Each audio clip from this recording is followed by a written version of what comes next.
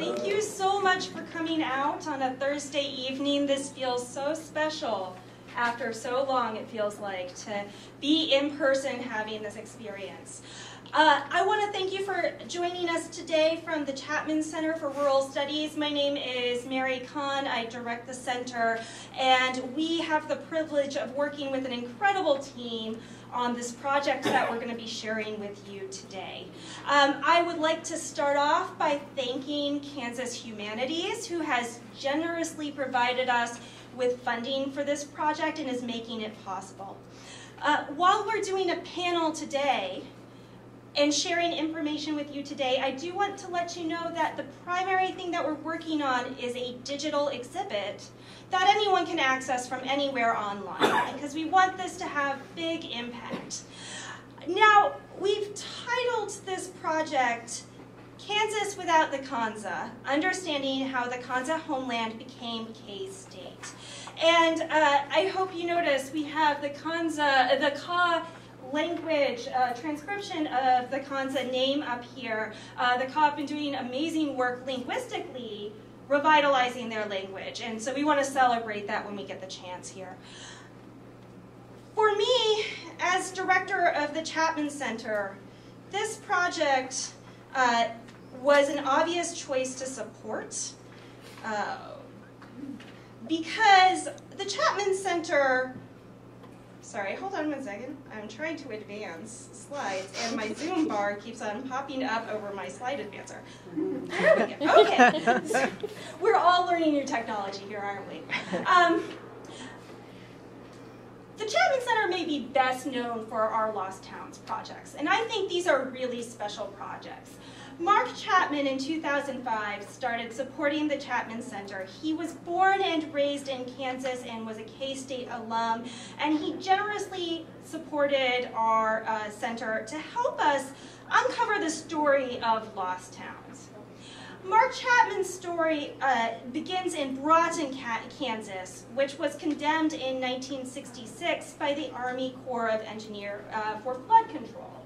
So when we have no flooding in Manhattan, we can thank the sacrifice of communities like this.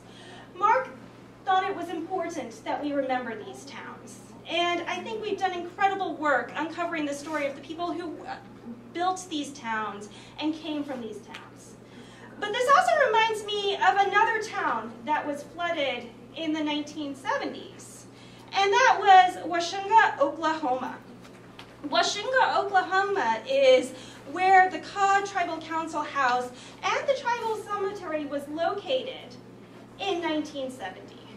So I feel like it's a natural fit for the Chapman Center when we remember these lost towns to also remember other lost stories of towns that have also been forgotten in these kinds of ways.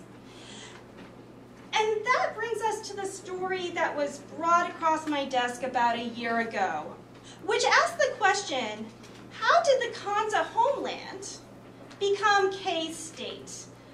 And this is the question we're going to be exploring today. Now, I am not an expert in this area, but luckily we have a panel of really incredible scholars here who worked together to start this project and build this digital exhibit. So I would like to introduce Lisa Tatonetti, professor of English at K-State, Charlie Huffman, who's going to be joining us online. She's in the background here. We don't have her face on the screen yet. Tai Edwards, Associate Professor of History and Director of the Johnson County Community College at Kansas Studies Institute. Chester Hubbard, who's a senior in geography at K-State and a Prairie Band Potawatomi Nation member, and Kinsley Searles, who's a senior in English at K-State. We're very excited to be sharing these stories with you today, and I just want to give you fair warning, we will have plenty of time for questions at the end. We may run a little long. If we go over our talking time, because we are talkers, please feel free to leave if you need to leave. But we hope that you'll join the conversation with us. With that in mind, I'm going to pass the mic over to... Land acknowledgement? Oh, yes. And very importantly, we're going to do a quick land acknowledgement before I pass the the mic over to Dr. Tatonetti. Okay, hold on. Hi, Charlie.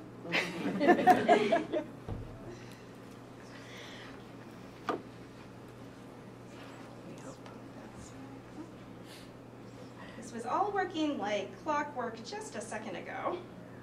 We have many pieces of tech up at the same time. There we go.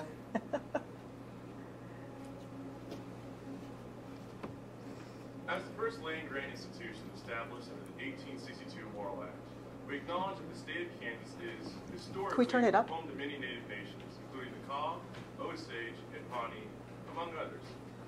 Furthermore, Kansas is the current home to 4 federally recognized Native nations: Prairie Band Potawatomi, the Kickapoo Tribe of Kansas, the Iowa Tribe of Kansas and Nebraska, and the Sac and Fox Nation, Missouri and Kansas and Nebraska. Many Native nations utilize the western plains of Kansas for hunting grounds, and others, such as the Delaware, were moved through this region during Indian removal episodes. Hold on one second. We are going to make this tech work. Okay, let's try this again. As the first land-grant institution established under the 1862 Moral Act, we acknowledge that the state of Kansas is historically home to many Native nations, including the Kaw, Osage, and Pawnee, among others. So, Dr. Tatonetti, how about we go to you? All right, we will, because I will acknowledge where we're at. Working here. Let's see. Okay, does this work? Yeah. Yeah? Okay. And hold on, I have a timer. 8 minutes. If I go over 8 minutes, pull me off with one of those, with one of those things. Hold on. But I have to see it, or it's not going to count. Here we go. Hi, I'm Lisa Tatonetti, and I'm a settler scholar who works in queer indigenous studies. I teach multi-ethnic lit, I teach film at K-State, and I'm the secretary of the Indigenous Faculty and Staff Alliance there. I wanted to start by saying that we are all here today because every one of us here, whether we're Native or non-Native, stands on Native land. And that is, I would argue, our responsibility to recognize that fact and to educate ourselves about the past and current Indigenous nations whose land we stand on. So that work is being supported by the Chapman Center, and I believe that that work is imperative. As an educator, I want to give you an example. I have taught Native Lit at K-State for almost 17 years. It is only this past semester, 17 years, okay? It's only this past semester that I had my first student come into class who knew that Kansas State University stands on Kaw land and exists because the Kanza people were forcibly and often illegally removed from their homelands to make way for white settlers. So we can have a productive conversation. I want to start by getting us all on the same page and talking terms. And then I'll give you a really brief overview of the Kaw treaties that undergird this project. So you're going to hear us say most often indigenous. You can also use Native American. American Indian is the term the U.S. government still uses most often. But it's always best, if you can, to use tribally specific terms. So in this case today, we're going to be talking about the Kanza people and the Kaw Nation. And our collaborator, Charlie Huffman, who's in the background here but will be forefront later, always reminds us when we're talking about that moment of treaties, which we'll be talking about, we're talking about the Kanza people.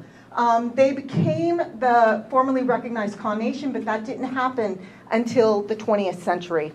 Also, as I talk about in my classrooms, tribe and nation are terms that you can use interchangeably. So the U.S. Constitution uses tribe and uses nation interchangeably, and that's something important to recognize because we're talking about treaties here, and those are compacts between sovereign nations, all right? And so that's where we get to tribal sovereignty.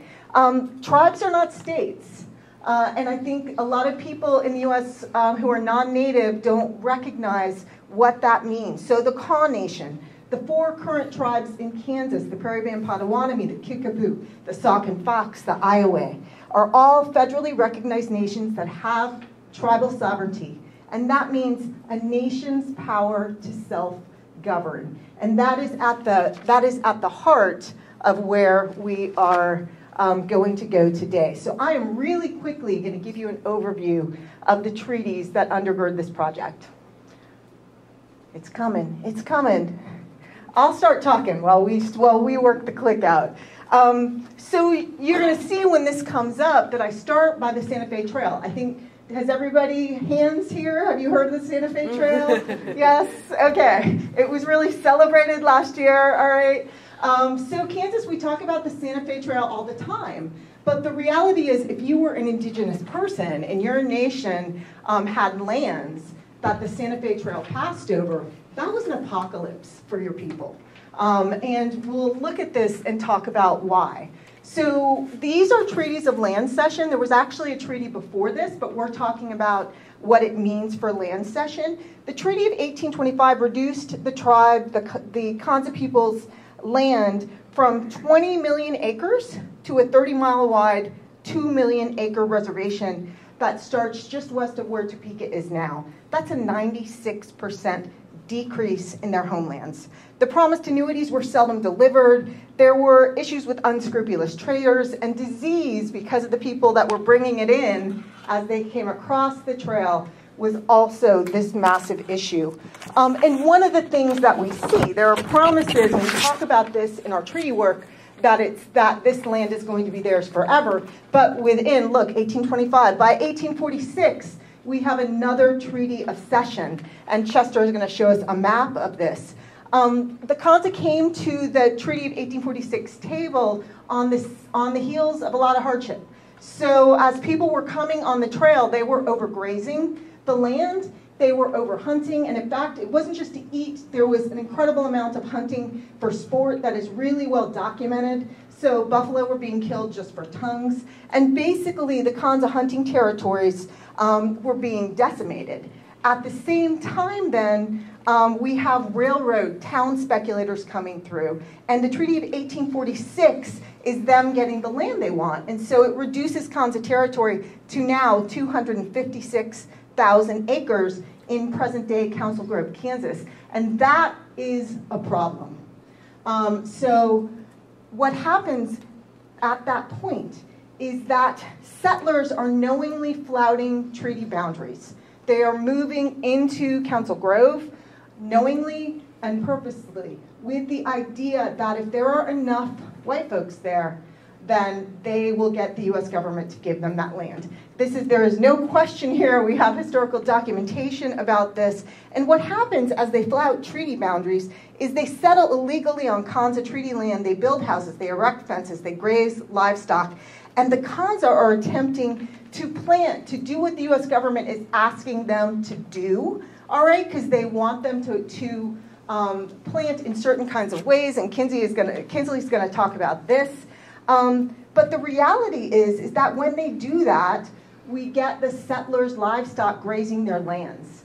And then when they seize, for example, a cow that's grazing on their land, there are disagreements, and they are called, actually there's a bunch of things that happen during this time, but they're called thieves, even though it's on their land. So in June 1859, 2 young Kanza men are lynched at Council Grove because one of these altercations.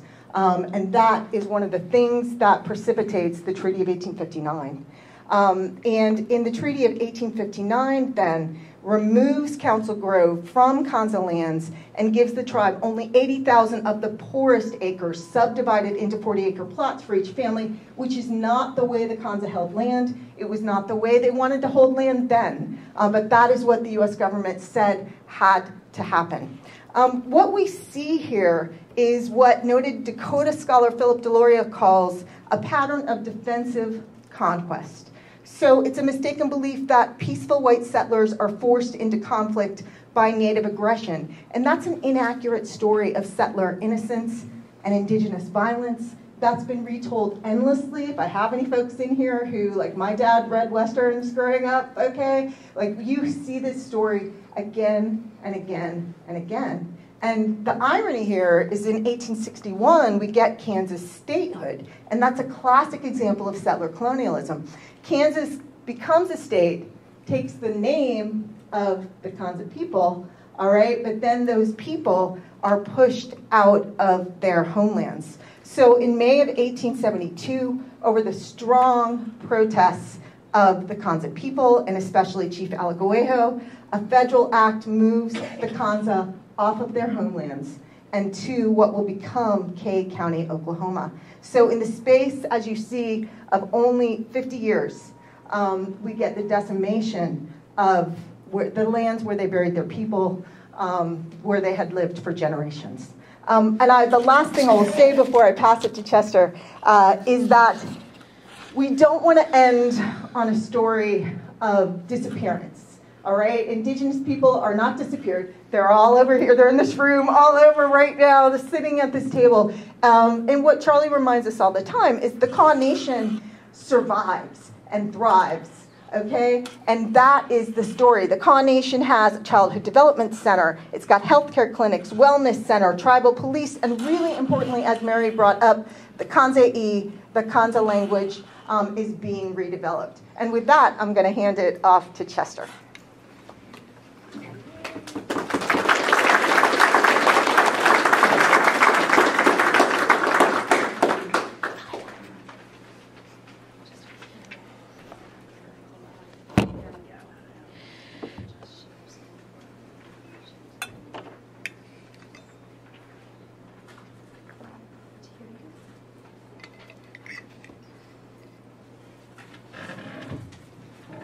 Hello, I'm Chester.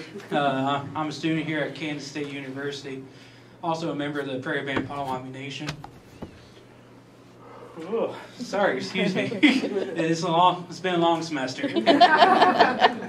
But yeah, so I made this map with the Kansas Land Treaties project, and it helps to show the Kanza land cessions between 1825 and 1847. And the first session is, sorry, oh my goodness, is the first boundary. Please.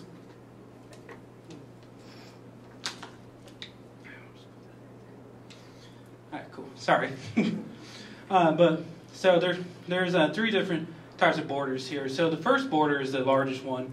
It's the hollow border, and it helps show the Treaty of 1825. And that kind of helps show just how much land they lost. Well, each of these do. But so then the next treaty that's shown on here is the solid border one, which you can see that goes over the Smoky Hills and Manhattan. And that's the solid border. And that's the 1846 treaty. And then after that, there's just this little dotted border down there in the, just a little bit southeast of Council Grove. Yeah, Council Grove. Yeah, and that's basically where they ended up after all those trees after all those trees, and then eventually now it's gone, and they went to Oklahoma. But maps like this help show the history of people that are no longer here on this land. Like my own people's history isn't this land. We were forced to move here back in the 1800s, but this is Kanza land, and so maps like this can help to show the history that isn't really talked about. But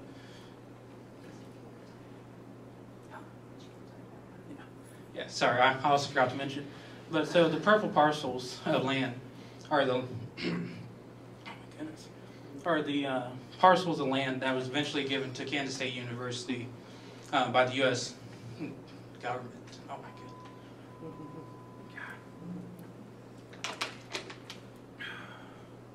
Apologize. It's been a while since I've spoken this much.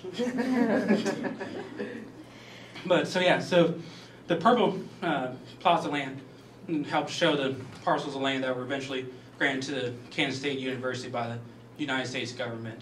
Now, there's a whole lot more that was given to other universities, but we're only focusing on Kansas State University. And as I was saying, like the history and all this, it helps to decolonize geography. Now, for those of you who don't really know what decolonizing is, it's a way of challenging like Western knowledge and concepts using indigenous knowledge, history, and just kind of ways. Because a lot of that was ignored way back in the day, and a lot of maps don't include a lot of indigenous histories. So decolonizing geography is important because it helps to show the history of the land in a way that respects the people that used to live here.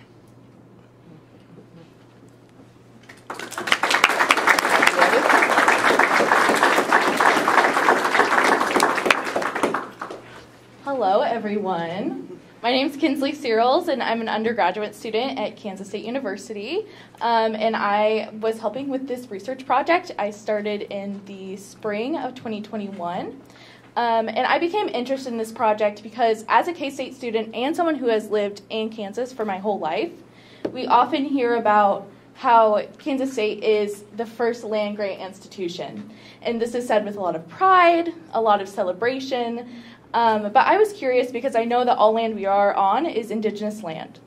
So I was curious about where the true origins of this land was, which is what led me to this project. So in this project, I worked with one specific treaty that you heard Dr. Tatonetti mention earlier. It's the first one, the Treaty of 1825, and it was the first of 3 treaties that had a major impact on the Kanza people in the Kaw Nation today.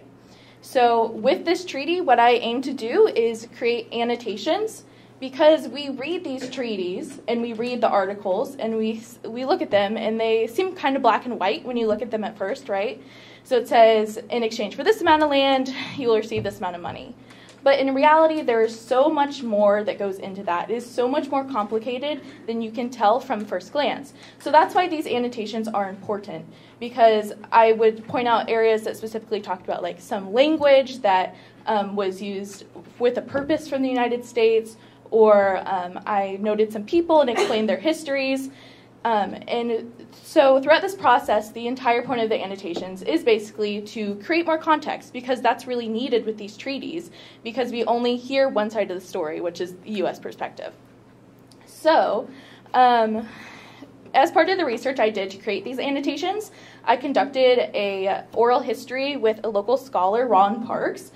He's the author of Darkest Period, The Kanza Indians and Their Last Homeland. And he's very knowledgeable about the Kanza during this time period. So when I was interviewing him, and you're about to hear a clip of this interview as well, we were discussing one article, which if you'll remember, Dr. Tatonetti talked about how the Kanza were supposed to receive an amount of livestock agriculture for the land. So we were talking about this article, and then he mentioned that although it seems really simple, like it seems very simple, you receive livestock, you receive tools for agriculture. It was actually, it required a cultural revolution of the Kanza due to their gender roles at the time. So this is an excerpt from that interview.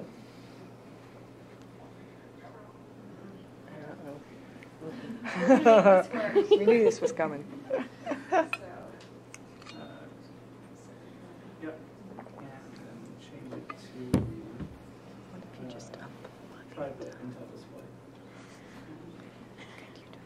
To do was what the government was asking the Kansas to do was a major cultural revolution in terms of gender roles.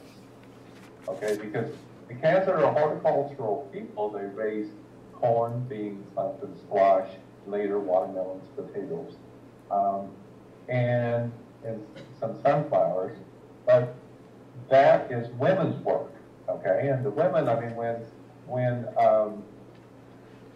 when Thomas Day came to the Blue Earth Village, just right here close to Manhattan, I believe that was in 1820, he had said that they have about 100 acres in agriculture, and they're raising these crops, and the women are doing the work. Sometimes men will pitch in with some of the heavier work, but for the most part of it is women's work. Well, when they got to Council Grove and they began to try to provide some training for like the students at the Kaw Mission to, who are all boys, by the way, to become farmers, they ran into opposition from the old line conservative male hierarchy of the tribe who refused that they weren't going to do women's work and they didn't want their sons to do women's work.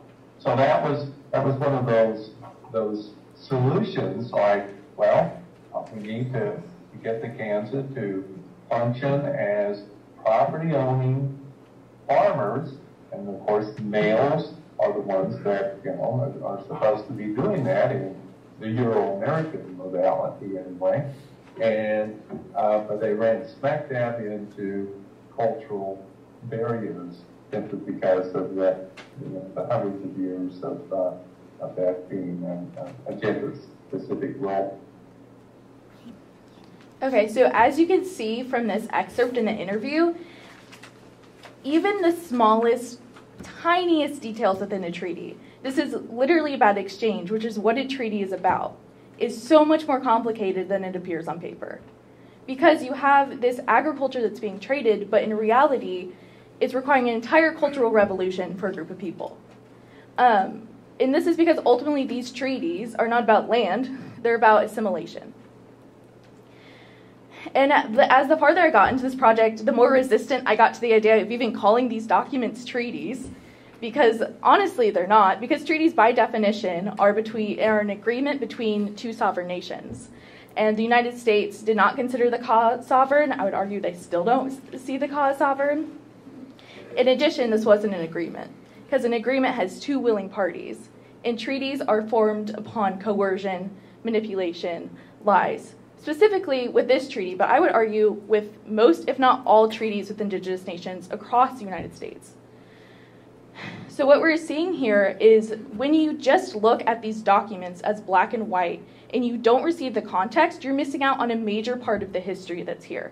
And that's continuing to contribute to the erasure, because the United States government at that time would love you to have read that article and said, sounds good to me, that must have been what happened, but it's not.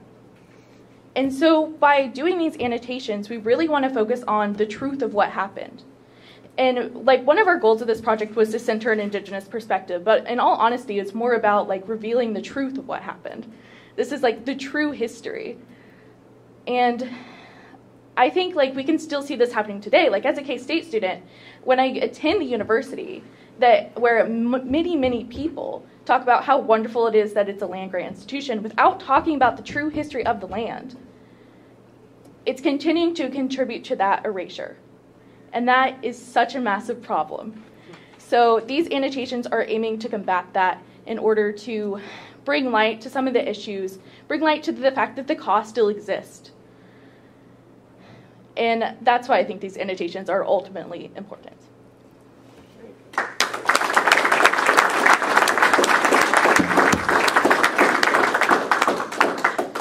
Kinsley might have set us up really perfectly to play the land acknowledgement. Yeah, good point. We're going to try this again.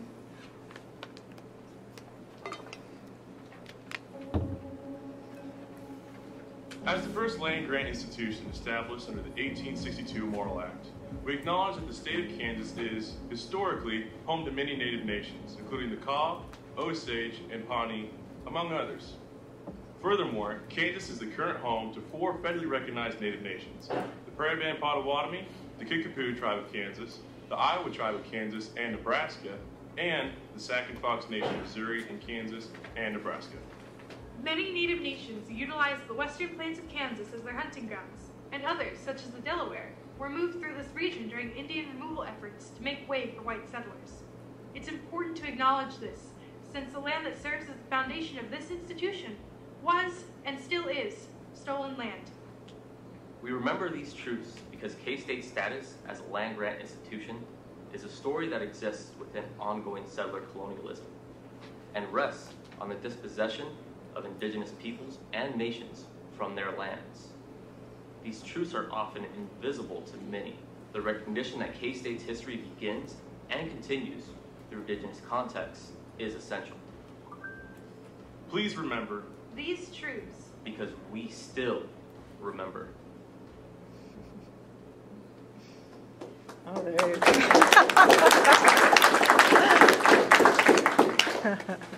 So we'd like to invite two of our experts to continue the conversation because this conversation does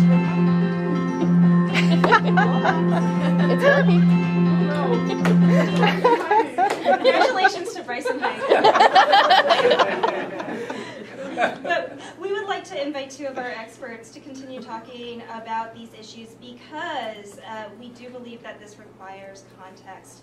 So we're going to invite our panel member, Charlie Huffman and Tai Edwards, to continue this conversation together to sort of help provide some of that context. All right. Hey, Charlie, can you hear me? Howdy, Tai. Hey. Kedashi. Kedashi. Wabehan for being here. Zani Ali, I'm happy to be here. I can't see you, but I can hear you. So Okay. we're gonna. Should we turn it on so she can see me? We can do this. Can you see me now? Hola. Awesome. Beautiful Tai. Okay, so I'm Tai Edwards, by the way, history professor at Johnson County Community College, Kansas Studies Institute director. And Charlie and I have a sort of long relationship over several years. We've done numerous projects together. If some of you have heard about the Between the Rock and a Hard Place project in Lawrence, Kansas, that's related to what is sometimes called the Big Red Rock, which is a sacred boulder to the Kaw Nation that used to sit in the Kansas River near Tecumseh. And the city of Lawrence, you may know, stole it out of the river in 1929, plopped it in a city park, slapped a plaque on it that is in honor of the founders of the city of Lawrence, which desecrated, of course, that item. And it's sat in that park ever since, not really to anyone's real notice for the last probably 50 years. And so we were part of a project to bring awareness to that in the community. And that resulted in the Kaw Nation requesting the rematriation of Injuje Wahobeh, which is what the Kaw call it. And the city and the county unanimously agreed to do that. And now Charlie and I are part of a Mellon Foundation grant. It just started in April, which is funding actually moving the rock to Kaw-owned land at Alagoejo Park, which is near Council Grove today. So we're really excited to start on that project. And Charlie and I have spent hours and hours on Zoom working together, writing things, and I believe you have it in your links to Robinson Park on the website. We wrote some curriculum too and interviewed Curtis Kikabi, who's a Kaw Nation elder, and he talks about the sacredness, and he's talking to other Kaw children about the importance of that rock. So I recommend if any of you go to that website, it's robinsonpark1929.com. You can listen to Curtis talk about that and understand that in that context. So today, Charlie and I are going to talk about this project, because we've also been working a lot with our great friends here on the treaty annotations. So Charlie, you ready for me to just jump in? I'm ready. Okay. All right, Ready. So Charlie, tell us about why you were interested in working on the treaty annotation project. Okay. Can you hear me? Yes. All right.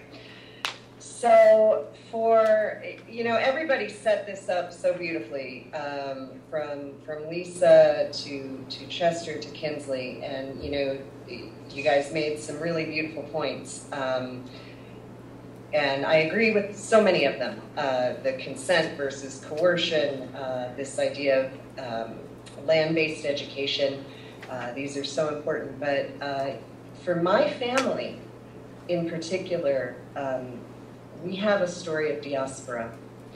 I did not grow up in Kaw City, Oklahoma, even, right? So, Mary, when you're talking about the flood, right? For my family, the 60s, the 70s, that was a good time to get out of Dodge. Even, right, from the place that we had been sent to die.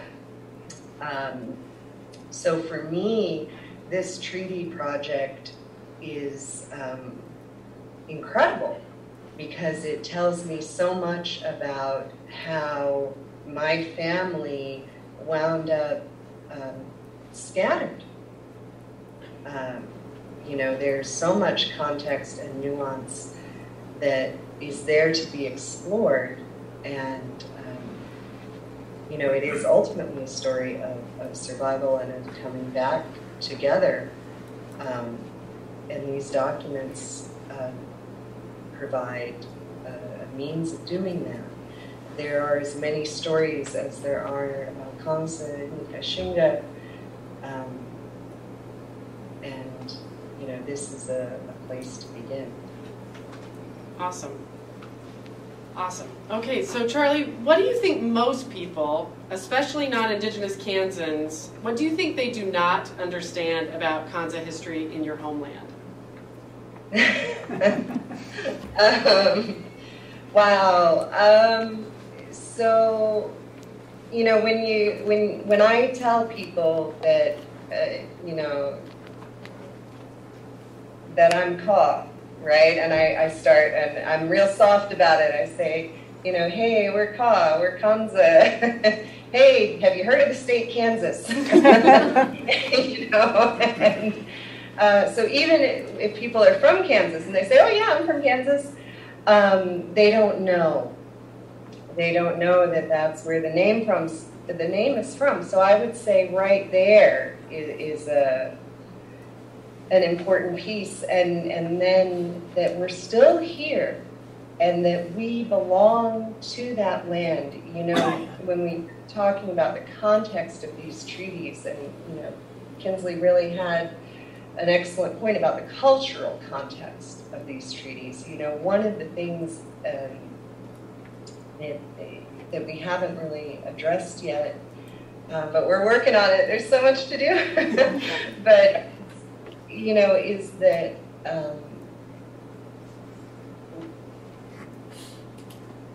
I don't know how to articulate it, but, we inhabit the land there. We belong to it. Our ancestors are buried there. There's a word in our language, it's shoki, and it means to return to one's home. I mean, 2 syllables, right? Shoki, and it means to return to one's home. So there's so much when we talk about land and belonging, that we've only begun to scratch the surface.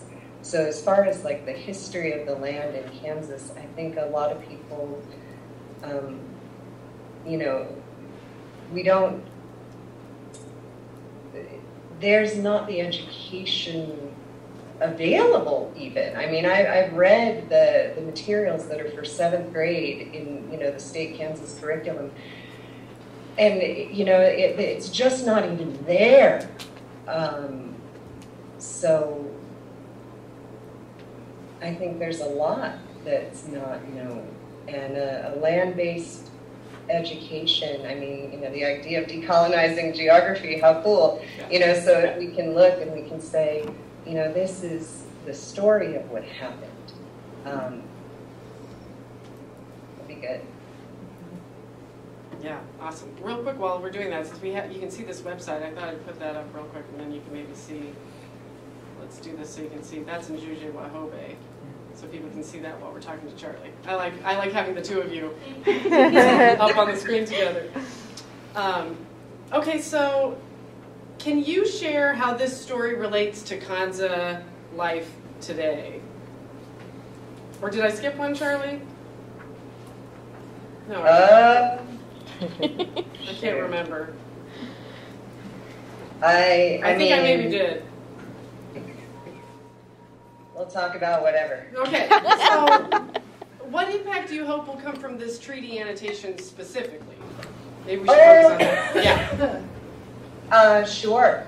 I would love this to be a springboard for education, the kind of education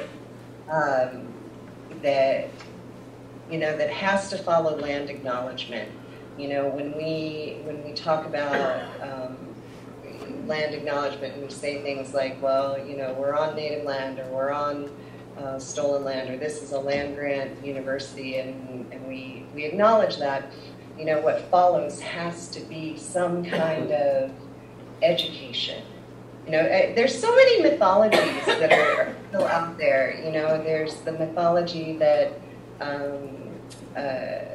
that indigenous people, you know, Native American people still get a free education. Well, I really wish you would tell my student loan creditors that, you know, that'd be great. There's a whole lot of things that, you know, we need to sort of dispel and, you know, talk about, like, if that land was supposed to provide us an education, if that's what the treaty says, then maybe these universities, maybe we can talk about that.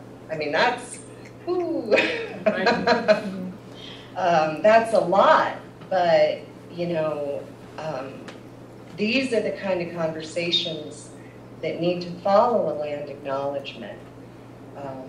You know, if we're serious about a land-based education, if we're serious about what it means to be living together, and to be talking about historical presence. Yeah, absolutely. Awesome. Okay, thank you, Charlie. I always love listening to Charlie talk. Okay, so can you share how this story relates to Kanza life today? Oh, boy.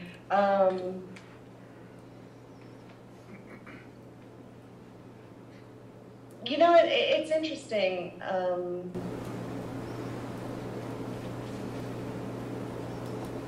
I would think that because these treaties were so important to how the state was made, I would think that they would be required reading for every student in Kansas.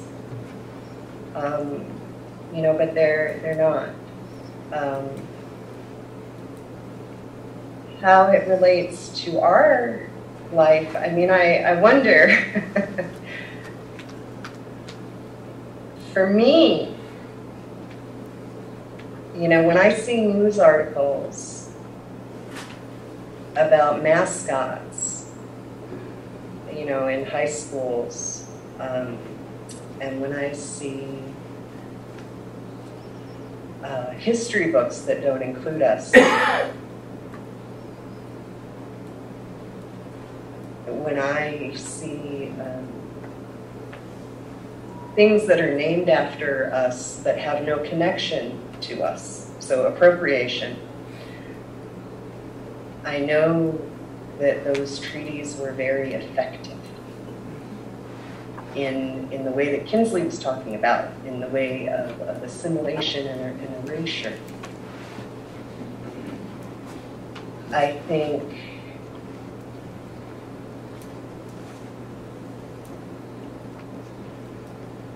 that the wrongness of them still relates to my life. You know, that's when we talk about intergenerational trauma, when we talk about the lasting effects, when we talk about, you know, and there's newspaper articles from, you know, all through the late 1800s and, you know, going on and calling us names, and then you have things like that bicycle race that only recently stopped, that continue to use those same epithets about our people. You know, how it relates to us is in the wrongness of it. It's just my opinion. Thank you so much. Anything else, Charlie, you want to talk about the project? Oh, I'm real glad we're doing it.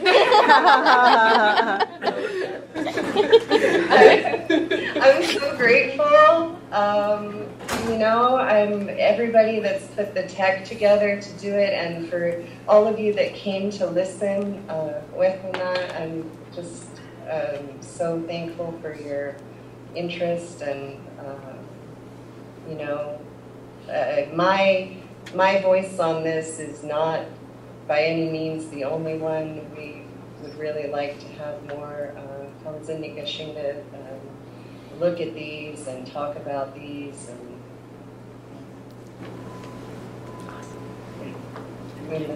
Yes, absolutely. Well, thank you, Charlie. I'm going to turn it over to our next colleague, and I'll turn the camera back so you can see our wonderful friends that are with us.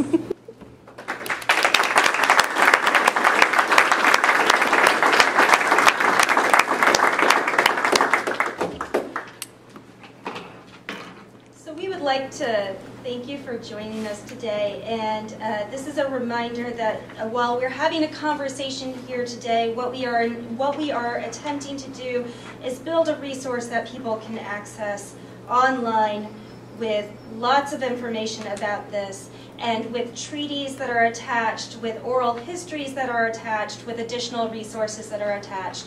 We have some items already up. We hope to have the rest of them up by the end of the summer. We would like to open up the conversation with the audience. We would like to hear from you about this project and about your thoughts, and include you in this conversation here. So we're going to welcome questions. Dr. Tatonetti, are you going to help field them, or? Yes, with the mic. I will help field them. And we were going to actually start with one more question for the students. Yeah. Yes. Which is, what does this project mean to you? Being involved in it? Do you want to say anything? And so that way you're percolating, and then you're ready to jump in with your questions. So something that I mentioned before, that I'm from Kansas. And I just think it's unbelievable that I just very recently learned this history. I went to school in Kansas, yet I had not, I knew of the Kanza as a people, I knew the state was named for them, but that's pretty much all my knowledge. That's where it ended. So I think that if we had these educational resources in the classroom, it would just be fantastic for students who grow up in a state that's named after the Kaw. And it's everywhere you look, even in Manhattan, the Blue Village Plaza where the Adidas Bakehouse is, that's named after Blue Earth Village, which was a Kaw village. And so it's literally everywhere. And the fact that I didn't learn it, and what I did learn is looking back on it now, is only perpetuating these issues, because you learn about Indigenous people, but you very much learn about them in a very past. There's something that happened in the past. No, Indigenous people are still here. And I think that with our school culture too, I went to a school with an appropriated mascot, yet I still didn't learn this history. And so it's just something, I don't know. I just think it needs to be added into curriculum younger. Now as I look back on it, after having learned this history, really, really wishing that I had known it before.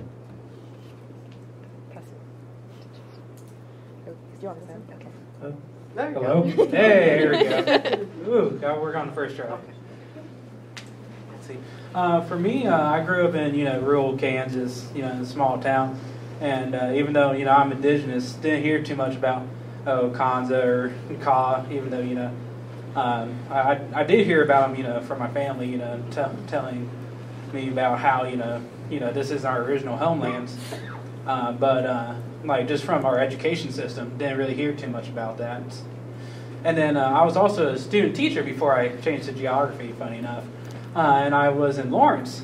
And even though the curriculum has gone better, there's still not a whole lot of representation in the knowledge or nothing like that. So something like this would have a really nice impact, especially on the Indigenous youth who don't really see themselves in the history other than they're just gone.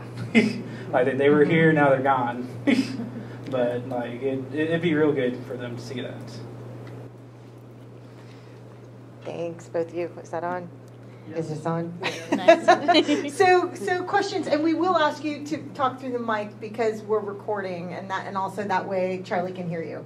So questions, thoughts, reactions. Okay, Kinsley, why didn't you tell me you were this smart when I was sitting next to you in class? I could have gotten a way better grade. But, I'm sure you did great. Do you plan to go any further with this? Is there going to be like any of the other tribes, like their interaction with the Kaw, or is it going to be just kind of isolated to like the treaty? Oh, you want me to answer? Yeah, Oh, well, maybe Mary and Lisa should answer. Yeah. Now, I think our plan is, if it's fair to say, is to finish the annotations on these treaties, and then the project that I'm on and that Charlie is on, so the sacredredrock.com project, that Mellon grant, so we're going to create curriculum, and we're going to create a book from that through University Press of Kansas. So I think that that's our launch pad, but I mean, if we can get money, we can keep doing some of this work. We haven't planned to do other nations yet, but we have talked about that, yeah. And I know, if any of you know about the controversy that happened with the Secretary of Education a few weeks ago, so Randy Watson here in Kansas made some comments on a recorded Zoom event where he basically said that when he was a kid, his cousins used to come to visit Kansas and they were afraid of tornadoes. And he said, well, you should have been afraid of Indians attacking. And I think he was trying to point out that both are nonsense. I think that was what he was trying to say. But of course, most Kansans don't know that the second one is nonsense. And so there was a lot of controversy. The State Board of Ed put him on, and he resigned. They rejected his resignation. He was put on like 30-day leave. And so we just had a meeting, Lisa and I were at it on Friday with the Kansas Association of Native American Education, and they were speaking to the State Board of Ed and to Randy Watson specifically about how do we change this for young people, right? Especially the K through 12 population. So I think you're going to see a bunch of content created, and I think what the goal is to create what Alex Redcorn, an Osage faculty member at K-State, has talked about a curriculum overlay, because in Kansas our school districts have the choice of how they, of what like curriculum they use. There's standards, but they're relatively vague. And so we want to create content so that school districts that are choosing to add better content will have better things to look at when they're making those choices. And I think that the treaty project would be a good one, but you know, Prairie Band Potawatomi has amazing relationships with the local school districts near them, with language in the schools and language for all the students, not just Potawatomi students. So I think you're going to see a lot more content like this, but I do think it'll be a challenge. Like many of you right now didn't even know about this controversy I was talking about, right? It's going to be a challenge for us to make sure that people know about these things. And that's why I think we're all so grateful for all of you coming today, because the more people that know about these resources, the more you can share them with your networks. Well, I think another place that would be interested is the tribes that have been displaced with yes. You know, getting history on yes, them absolutely. As well. Yeah, yes, like the Osage and the Pawnee and the Cheyenne, yeah. I mean, yes, that would be wonderful. That would be wonderful. I dream of this too. I bet Charlie does too. Charlie, I bet you dream of. I will add to that at the meeting that Tai was talking about, all the 4 tribes were at the table. I mean, it's but it's a slow process. This has taken us more than a year, and we're nowhere near done with just this, 3 treaties. But I will add one more thing before I turn it to the next question, which is that I taught in Wisconsin before I was here. And in Wisconsin, if you were going to be a K through 12 teacher, it was required that you took at least 1 in class on Indigenous studies. It could be lit, it could be history, but you couldn't go into education without having 1 class. And I would love to see that be the case in Kansas. Thanks for putting this on this evening. Appreciate your insights and your work, the work you've done. Curious when Kaw Nation men were no longer allowed to hunt. It had to come with one of those treaties, I would assume. Is that, anybody know? It's a little more complicated than that. The dissolution of hunting it came about not necessarily because of a specific law or treaty, but because the bison were hunted to the point of extinction. So to the Kanza credit, the men hunted as long as they could, but the bison started to not be there.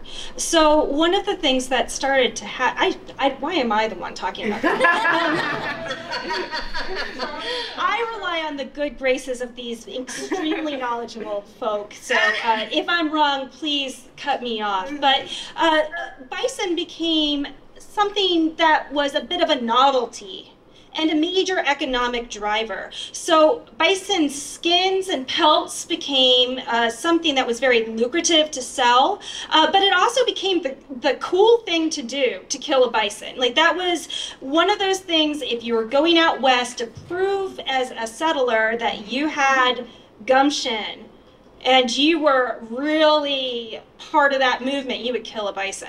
And so part of what happened is the bison got hunted to the point of extinction, so there didn't have to be a law passed. There just weren't any bison to hunt. Yeah, Charlie. And additionally, can you hear me? Yes. Yes.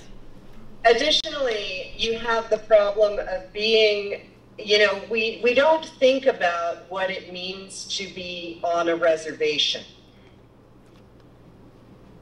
Folks, it's illegal to leave your reservation,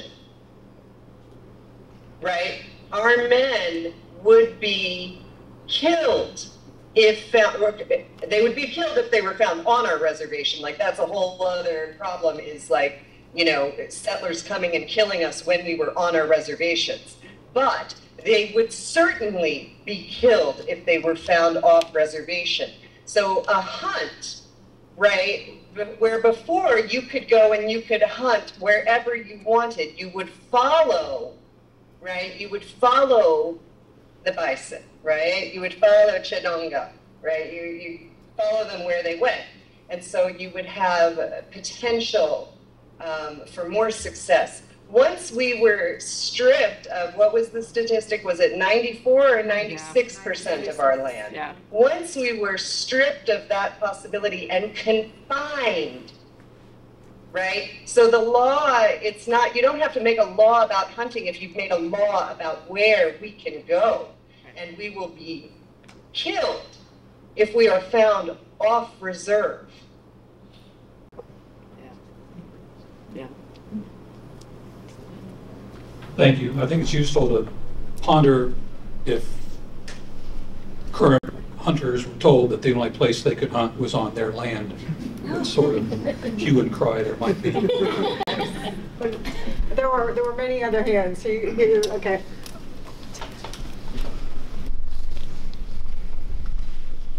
Question for Chester there. The graphic that you put up, I don't know if you can put it back up again. Just wanted to make sure that I understood correctly. You talked about the parcels that are available. I am assuming those were the parcels that Isaac Goodnow sold. Is that right? Is that what you're talking about? They were sold. Sorry, can you repeat it? Yeah. That those were the parcels that were given to build the university, and Isaac Goodnow went around and sold them, and the money came back to the university. Is that right? Yeah. Okay. Just checking. Want to make sure I got that right. Oh, yeah. So, I mean, it's a twofold thing then. So Kansas State sits on Kaw land, and then also these land parcels were taken and sold and turned into the university's endowment. So two things are happening at once there. Other folks, where should I go? Where should I go? I know you got thoughts and questions. What do you have? Can you show one more time where the annotations are and what they look like, just in case? Maybe I didn't turn Yes, around no, fast enough. I think that's a great idea. So this site is currently located at the Chapman Center for Rural Studies website. You have the address on your handout. So when we look at the drop-down menu, we have each treaty here. And what we have is the full text of the treaty that you can open up and take a look at.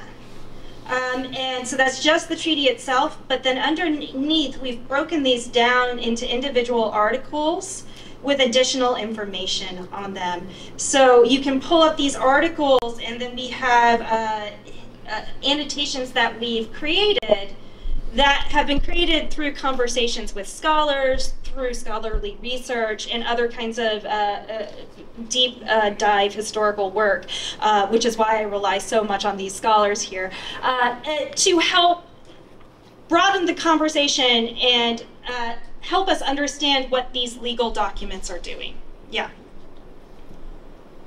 And right now, we just have a small portion of it up, and as Mark said earlier, by the end of the summer, the whole thing will be done.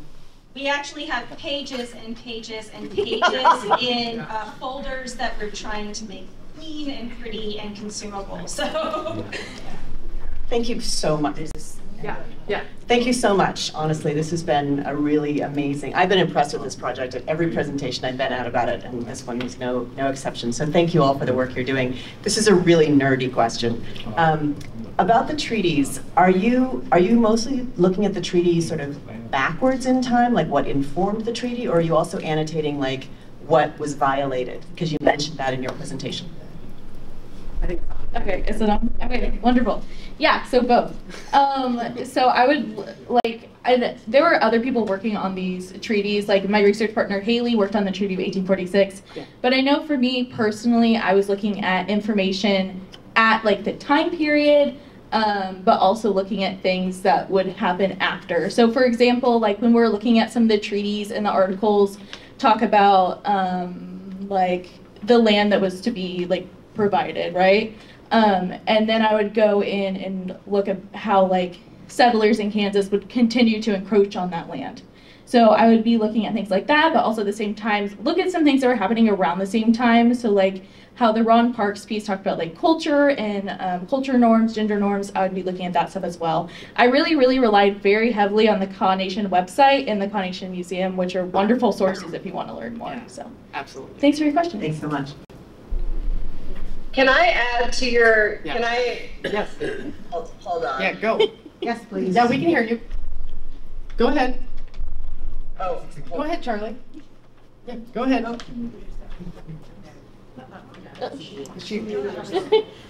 wait, we lost you. You muted yourself, Charlie. Oh, there. I want to give you some nerdiness because for me, one of the things that's really key when you ask how we're approaching it, one of the things is that's really important is time, and to look at it from, for me, to look at it from a Kanza perspective, and for Kaw people, you know, Mary and I we get linguistically nerdy together sometimes, because for Kanza, there's 2 primary tenses in language, not 3. And so when we talk about language, we talk about the past and the present as one tense in terms of the actual. So what has happened and is happening. And then we look at the future as a potential future.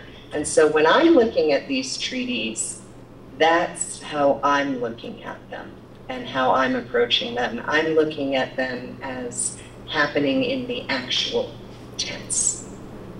So. Awesome. Nerdy question, nerdy answer.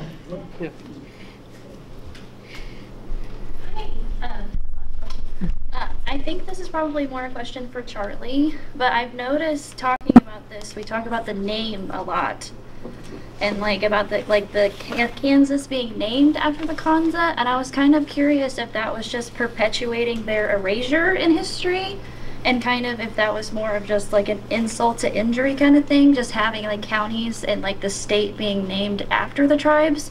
Because what I've seen, it's always been kind of a celebrated thing that we're named after the Kanza, but we don't actually know their history. So I was kind of curious about that because I've noticed like talking about the name so much. Could you hear that, Charlie? No. Not very well. Okay, let me repeat. So to repeat it, what do you think about of Kansas being named for the state being named for the Kanza, but that having very little acquaintance? And is it a problem that the state is named for people in which it's not really acknowledged or connected to? You're trying to get me in trouble. I didn't ask it. I just translated. I would know better. Oh man, that's a big one. Yeah. I mean, you're going right for it. You know, we've never been asked, I don't think, to my knowledge, officially. I don't know that the nation has ever been asked. It's certainly not in any of the treaties that I've noticed. You know, me personally, I think they could have found another name, or at least let us keep some land. It's, yeah, it's problematic. It's definitely problematic for me. I like to think of problematic things as jumping off places. You know, I like to think that, you know, we can look at Kansas and say, well, you know, you've got this great name, and we know where it comes from. So maybe we can get a great, you know, K through 12 curriculum going. How about it? You know, is my, I like to think positively about such things. You know, but I do, you know, I do question the mindset of the people that did that, you know, and why, when I look at Njuje Wafove and I see the plaque that, you know, they put on him, and, you know, they dedicated it, what does it say, Tai? To the pioneers? Yeah. Yes, that's what it says. You know, and you just think, like, why? Why would you steal somebody's rock? Yeah. You know, and to me it's baffling. You know, why would you steal somebody's rock? Why would you steal somebody's name? Like, it just doesn't make sense. But that is what conquering armies do. You know, and we have a really hard time sometimes framing it like that, because, you know, we think, oh, they're farmers, they're settlers, they're, you know, nice church-going people, and, you know, we have our own ideas. You know, I myself am mixed. I'm not from, you know, I wasn't born in Kansas. I'm not, you know, we have our own histories and our own stories about our own families, and, you know, but at the end of the day, you know, it displaces other people, you know, and there's a methodology involved, and, you know, it's real. You know, Chester's people they didn't get there by accident. Like, he didn't just wake up there. Like, they had to walk, right? Like, they had to walk, and people died along the way. Right? And then they got put into a hostile environment that was not familiar to them. And they got told, survive. So, you know, I like to think that these moments of visibility are moments where we can reach out and teach. But is it upsetting? I mean, yeah.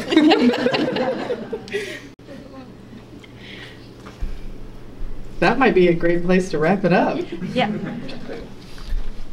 So I would like to conclude on a couple of notes. So one, first of all, I would like to thank Kansas Humanities. This work has been a lot, and a lot of people have worked on this, and without their support we wouldn't be able to devote the time to this. We would also like to end our talk on some parting actions. So knowing that we're in a state whose namesake nation has been pushed out of the state, we can start to think about how we can educate ourselves, whoever we are. So thinking about the K-State land acknowledgement and their discussions, thinking about going to the Kaw Nation website, which is incredible and has amazing language resources on there, so cool. Thinking about informing, learning about the Sacred Red Rock Project in Jujay-Wacoba, thinking about getting involved and educating ourselves and educating others too. I think that's also very important. I would like to thank everybody on the panel. We are happy to continue talking. We also want to respect your time, and we thank you for coming out tonight.